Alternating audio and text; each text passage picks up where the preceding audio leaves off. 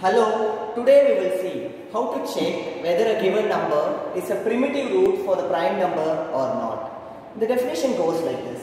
Any integer a is said to be a primitive root if and only if a power 1 mod p, a power 2 mod p up to a power p minus 1 mod p are distinct, where p is a prime number. So for example, if we want to check whether 2 is a primitive root for the prime number 5, so we have to apply this formula. Just see how I am applying. So here a is equal to 2 and the prime number p is equal to 5. Now we will apply this. So 2 power 1 mod p, 2 power 2 mod p, 2 power 3 mod p and 2 power 4 mod p.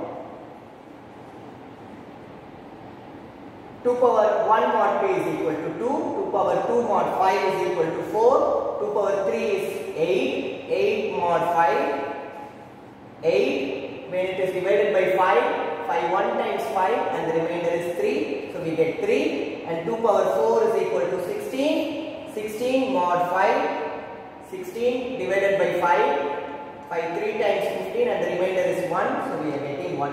So we are applying a power 1 mod p, a power 2 mod p up to a power p minus 1 mod p, and we have to check whether we are getting all the values as distinct. Yes, we are getting distinct values 2 and no 2 is repeated anymore. 4, 3 and 1. Since we are getting all the values as distinct values, we can say 2 is a primitive root of 5.